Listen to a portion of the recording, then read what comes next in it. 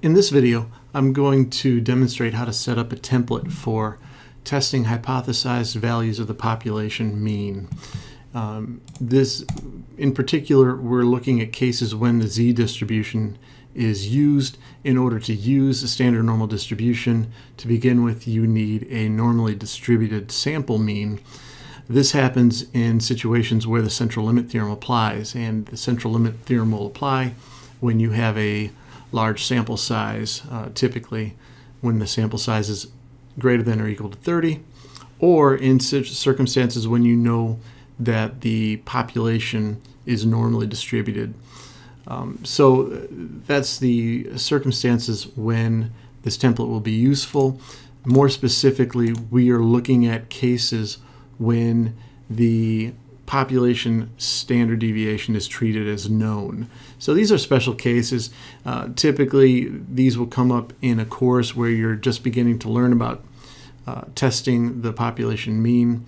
Also, another application would be quality control applications where the standard deviation of the process is well known and you're testing to see if the equipment or the process is operating within the parameters that it's supposed to operate within. Anyway, so we are using population standard deviation and we're operating under the central limit theorem, which requires, once again, either a large sample size greater than equal to 30 or a normally distributed population. So let's set up a scenario here and then we'll work through the calculations that we want the template to do for us. So in this scenario, we're looking at a sample of 100 observations. The sample average is 19. And the population standard deviation is 6.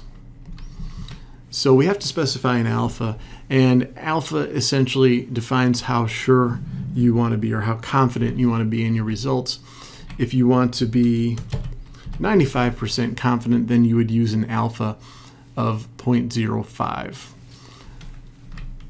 It's also known as the level of significance of the test.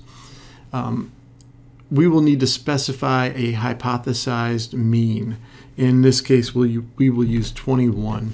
And so the types of questions that we want to be able to address here are, with a sample of 100 observations that was taken randomly that leads to a sample average of 19, in circumstances where we know the population standard deviation is 6, can we disprove, for instance, that 21 is a viable possibility for the population mean? We're going to need a few calculations in order to answer this question. The first calculation that we're going to do is we're going to find the standard error of the sample mean, which will equal the standard deviation of the population divided by the square root of the sample size. There are a couple different ways to find the square root. You can use a square root function. I prefer to raise to the power of 0.5. So in this circumstance, we have a standard error of x bar, or the sample mean, that is equal to 0.6. To find our z-test, we need to standardize our normally distributed sample average. In order to do that, we will begin by taking x bar and shifting it to the left by the population mean. In this case, that is a hypothesized population mean. And then we're going to rescale it by its own standard error. So x bar minus our hypothesized mean divided by the standard error of the sample mean. And that will give us a z-test equal to negative 3.33 repeating. So in order to know whether this outcome is extreme enough to come to a conclusion, we'll need to develop some critical values. The critical values will all be driven by alpha. In other words, how confident we want to be in our outcome.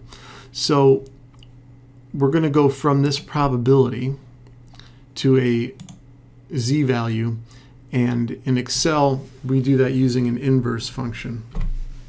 So typing equals norm, we see a lot of options come up. We're going to use norm.s for standard normal, and inverse, meaning we're going from a probability to a z-value. And once I hit tab, it wants the probability.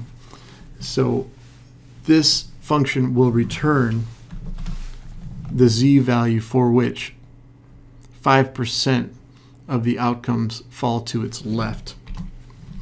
And that is negative 1.645. It's a pretty common z value. So if we're using a left-tailed test, then any outcome for z-test that is less than or more extreme than in the same direction, so less than negative 1.645, will result in us rejecting the null and proving, in this case, that the population mean must be less than 21. Now for a right tail, we need to find the value such that only 5% of the observations fall to the right of this particular z value. And because the z distribution is symmetric around 0, that simply equals negative 1 times the above. So 5% of outcomes fall below a z value of negative 1.645, and 5% of outcomes fall to the right of 1.645. For a two-tailed test, we split the rejection region between extreme outcomes on the left-hand side and extreme outcomes on the right-hand side. So to find z alpha over 2, we'll use the same function, norm.s.inverse, only this time instead of looking up alpha, we will look up alpha over 2. And we get the famous outcome of negative 1.96. We'll rely on symmetry once again to find the positive z alpha over 2. So looking at our hypothesized mean and z critical, we will be able to reject the idea that the population mean can be greater than or equal to 21 and prove that the population mean must be less than 21 using a left-tailed test. We can also reject the idea using a two-tailed test that the population mean is equal to 21. We have proven with 95% confidence that the population mean is not equal to 21 because our z test is more extreme than our critical values for a two-tailed test. And it's also more extreme and more negative than our z critical value for the left-tailed test. An alternative way of looking at or coming to a conclusion based on the z-test is to look at the p-value.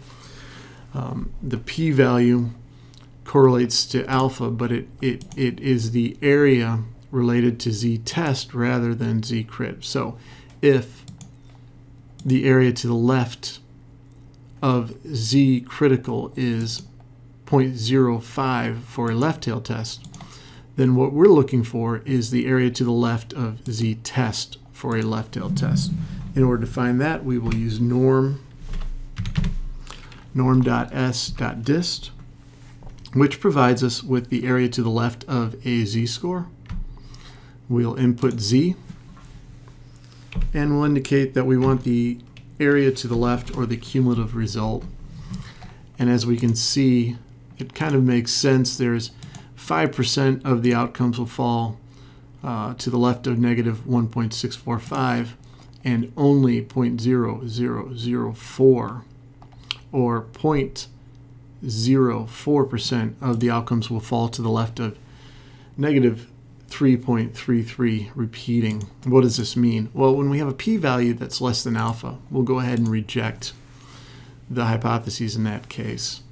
So just as the p-value is the area to the left of z-test when we have a left-tailed test, the p-value is the area to the right of z-test for a right-tailed test. So we just need to find the total area under the curve, which is 1, and subtract from 1 the above. And we can see that there is no way that we would reject a right-tailed test with a negative z-test. It just wouldn't happen. Now, to find the p-value for a two-tailed test, we will need to begin by finding the minimum of the above. and then multiplying that by 2, we will get the p-value for a two-tailed test. The reason we multiply by 2 for a two-tailed test is in a two-tailed test, the critical region is split between extremely high and extremely low values. And so what we've done here is to take the smaller of the two areas above and multiply it by 2. In other words, we're finding in this case the area to the left of negative 3.33 plus the area to the right of positive 3.333. And that adds up to 0.009. So because both the left tail p-value and the two-tail p-value are smaller than alpha 0.05, we know that we would reject the hypotheses associated with both of these. In other words, we would be able to prove that the population mean was less than 21, and we would be able to prove that the population mean was not equal to 21. So the last thing to see here is the clear form button, which will reset all of the input so that you can transition to another problem. If you would like to see how to add a clear form button, just click the link that is appearing now. Thanks for watching, and I hope that this helps.